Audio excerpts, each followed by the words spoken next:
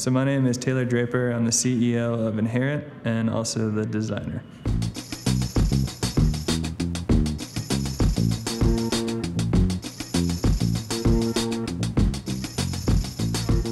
This collection internally that was just called Envy on the Coasts, which was inspired by a really great band. I personally have felt as a creative person and just as a person that wants to bring something to the world that Colorado Springs it's difficult to do. Like, it's the 8th worst stressed city in America. So I kind of internally named this Envy on the Coasts because it kind of embodied what I wanted Colorado to be like in the summer.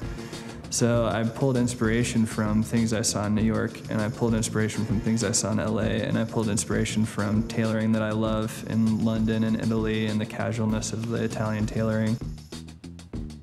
It feels like summer. It feels like so much fun, like, especially we had an artist in town named Brett Andrus, who's an incredibly talented painter, paint the floral pattern that I used for the suit and things like that. So with the printed fabrics, it's like a wool poly blend, so it's actually really comfortable. It drapes like wool. There's a tiny bit of stretch to it, so it's actually really comfortable in the summer because you still like get that stretch and it's still comfortable. And the linen is a lot of the looks, the linen. We did 3, I came up with this thing called the slack suit, which is just a completely unstructured jacket, literally nothing in there other than the fabric and the cut. So it really just shows the cut and the expert tailoring that we have.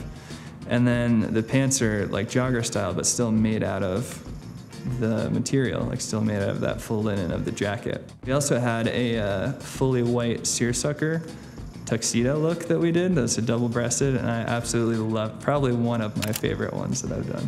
It's inspired from the South. It's so breathable for the summer, but it's white and it makes you feel like so crisp and put together, and yeah, it is so versatile too.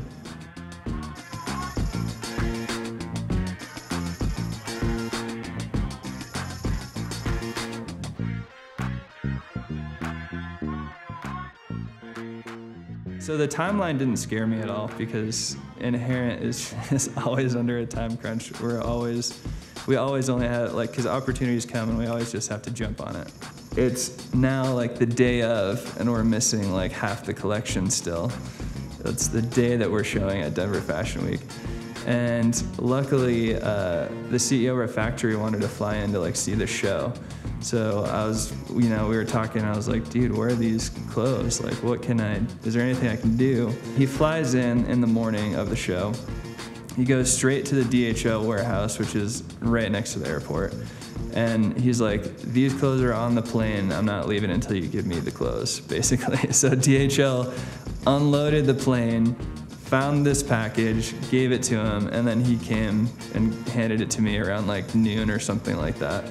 And then we hadn't even done the fittings yet, obviously, so I was just really hoping that the universe was gonna come through, which it did, to make sure that all the measurements I got were accurate, because the models didn't necessarily know their sizes. They didn't even know what suit size they were. So we pretty much had to like guess a lot of it. I called in a favor to our tailor, and she came with her sewing machines. We had to make like a few small alterations, and she just did them like right then and there. And then we got word, maybe like an hour before, where Haley came up. She's like, hey, you guys are actually gonna headline the show, we decided. So you're not going first, you're going last. And that's happening. I was like, okay, well, this better work out great then. And the main thing that was worrying me all day was we had 2 looks per model. So that means the models had to go out on the runway, come back, wait for other models with their clothes to get off the runway as well, and then switch everybody's looks to restyle everything. In that back room, it was definitely stressful, crazy, models running everywhere. They're trying to make everything perfect for people and get things set up the way that they want it to be. And it was like a dream come true, especially for Taylor, for sure, I could tell. When I put on the clothes, I felt classy, a little bit of sassy, and it was just the whole vibe. So I went to the front, right at the doorway, and like triple checked everybody and everybody's style and triple checked our notes about what everybody's wearing and things like that. Made some last minute adjustments on all the clothes. And then I just started sending the guys out there. And then as soon as our music starts, like the entire vibe switched in the place. Like our music was so upbeat and like energetic to represent the, spring, summer and all that kind of stuff. Everybody started like dancing around in their chairs, and there was a few looks where like people stood up and clapped for, and it was like almost like an out-of-body experience. We ended up recruiting a little team to get them dressed. So when they would walk out with the first look, then they would come back around and take off all their clothes, and we would throw the second look on them. So each person had about 2 models that they had to deal with. Right there, that's when things got a little chaotic, a little stressful. Getting everybody dressed in time, because you only had like 10 seconds.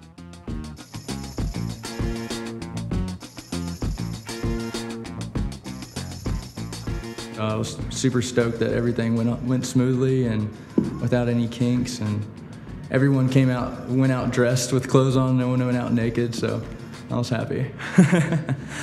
I'd never been a part of a fashion show, and just at the end of it all, you could really just feel that everybody involved with it had really become like a family at the end of the night. It was amazing. It was the highest high I think I've had